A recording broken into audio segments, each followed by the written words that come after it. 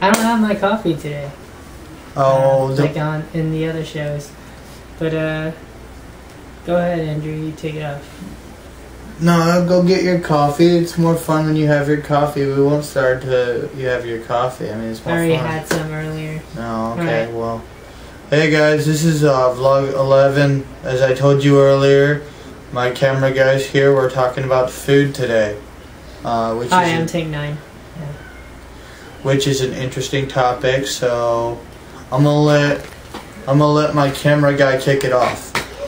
Okay, well, I think today's vlog is vlog number 11. And Andrew said he wanted to talk about food. So that's what we're going to do. I'm going to close the door really quick to minimize noise. Yeah, sure. Alright. Alright, I'll keep them entertained, yeah. Go ahead. Begin. Well, while my camera guy is doing that, oh, he's back on the air, so I'll let him babble on about food for at least 5 or 10 minutes. So where should we begin? Because well, let's just start in general, like Japanese food wise. What inspired you to eat that type of food, or was it a first time food thing for you? Well, I think I was interested in Japanese culture through Japanese animation, as a kid. And I grew up with that kind of stuff. So naturally I would be curious about Japan and what kind of food they have. So I wanted to try, out of curiosity, sushi. Who doesn't want to right, who don't want to try sushi? Well, yeah. Who isn't curious about eating raw fish? If you happen to love raw fish. If you're not a vegetarian, yeah. Or if you love fish, you might want to try it raw. So that's where trying Japanese food all came from. Now, I don't want to harp on the vegetarians. That's why I'm going to be completely fair and ask Tank the same question I ask every vegetarian person.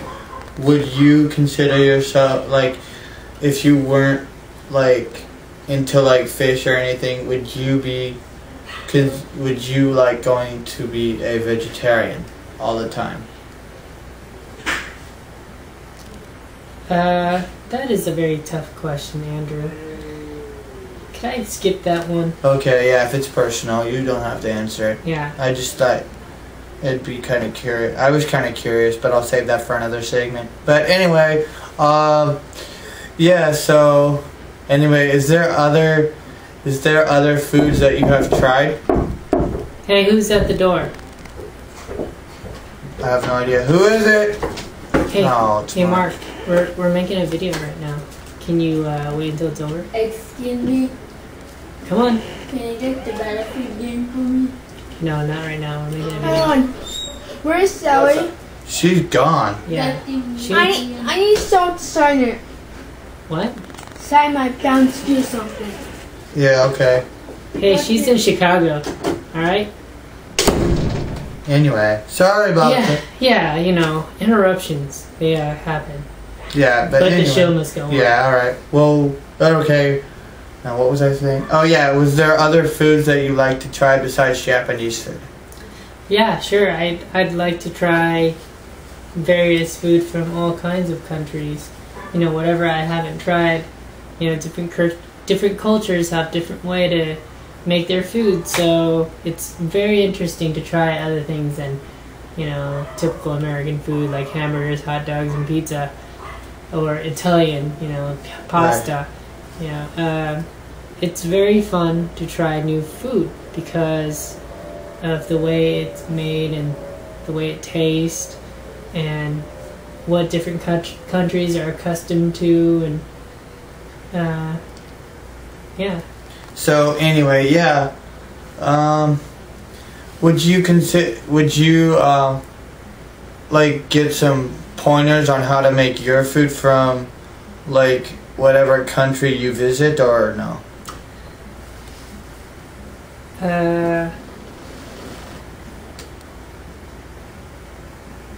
From what country I visit? Yeah, like if you visited a country, would you get some tips on how to make like your food better? Let's just say better. My food better in Yeah. a different country. Yeah, from a different country. Yeah, tips from a different country. Well, under the assumption that the people in that country know how to cook Vietnamese food and do it really well, and I've tried it and tasted it, I would ask them For pointers. for pointers. Definitely, I'm like, how did you make this? But I believe the best place to ask for pointers is somebody's mom, from who makes food of her origin. You know, like a person who's lived in Argentina for a very long time would be very good at Argentinian food. I'm just making it up as I go along here, and I think it would be best to ask them, because usually it's about the ingredients. You know, find ingredients from that country.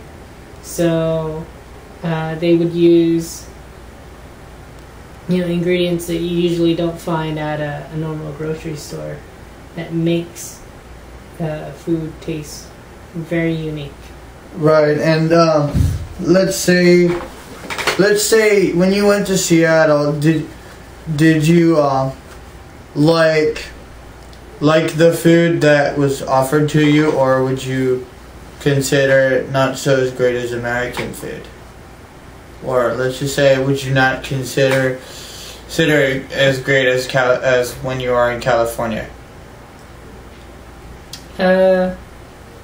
Well, I like foods. I like food no matter where I go. Okay, so no matter what country it is I go to, I like trying new food. Huh? Somebody's at the door again. Okay, Mark, it's Mark. We still got 7 more minutes to go. Just sign homework? it. Just sign it. I need help. Oh, well then go find Christian. Oh, well then He's no, somewhere Christian around is there. out here. Yeah, Christian will definitely. No, it's not here. Then go find him. All right, can you wait until this is over? It's like 7 more minutes. Well, whatever. Come on, I need that door closed so we can do this. All right. Yeah, with you out. No. Alright, well fine, we'll cut it off here. Sorry. Okay, I guess that's the end. I guess that's the end of this. That's the end of the show because we got interrupted by Mark. We'll reconvene either tomorrow or Thursday. Sorry guys, I'm cutting it off here. All right, bye bye.